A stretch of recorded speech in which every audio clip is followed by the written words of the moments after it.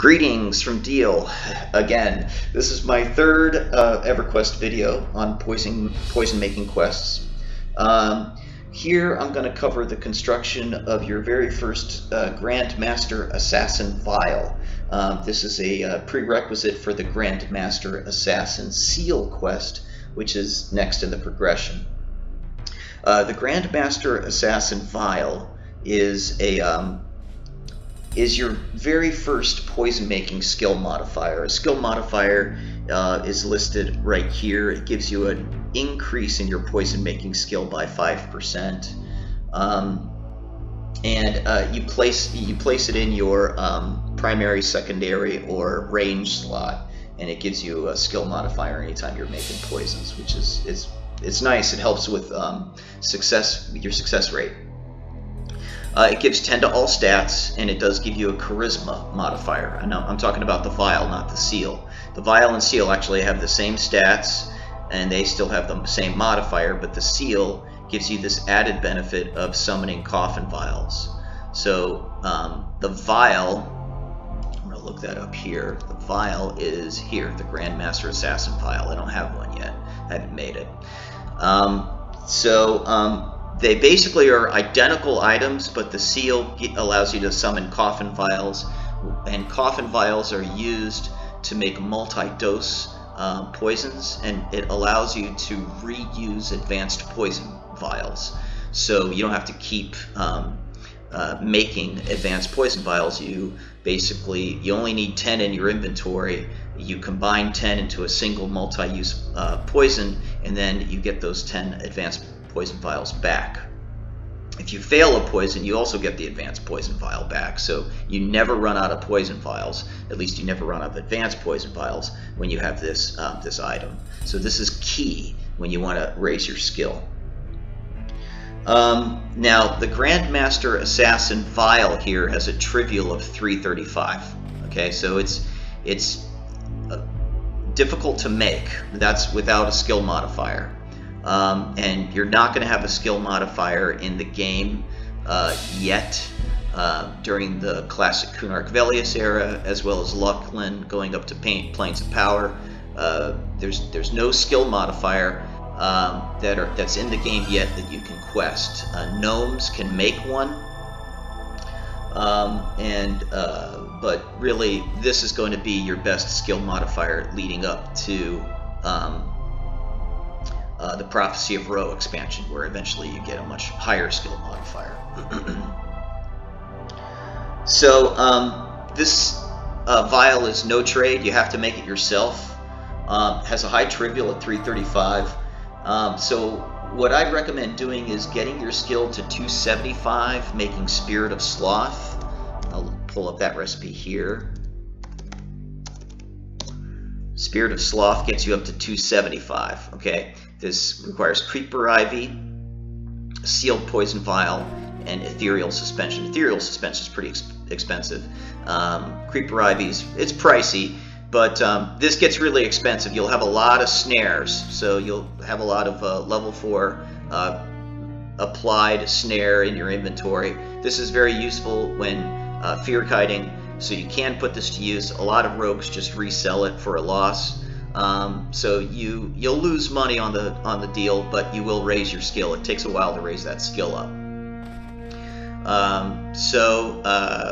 But yeah, I get to 275, and then I kind of make a strategic decision. I stop doing any combines to get me from 275 to 300 once I've trivialed out Spirit of Sloth, once that green's out.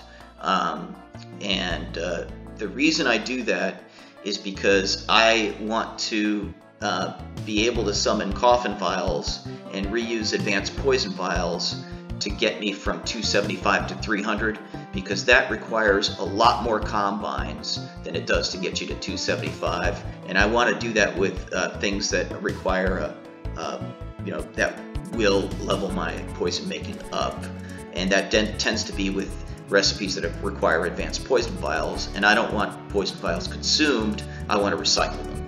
So that's my strategy.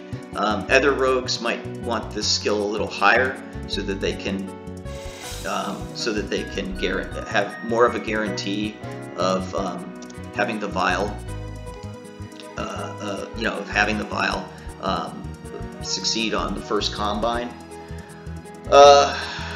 Let's just go over the ingredients. So the artisan vial can't be traded, so you have to make that. It requires a sealed poison vial, which is either purchased or made. That's not very expensive. And this artisan seal. Okay, the artisan seal can be made with either with two trade skills: jewel crafting and pottery. You're going to need a blue diamond, a diamond, a jacinth, and a black pearl. Okay. And then you're going to need 8 Valium bars. Valium bars are purchased in Thurgoden.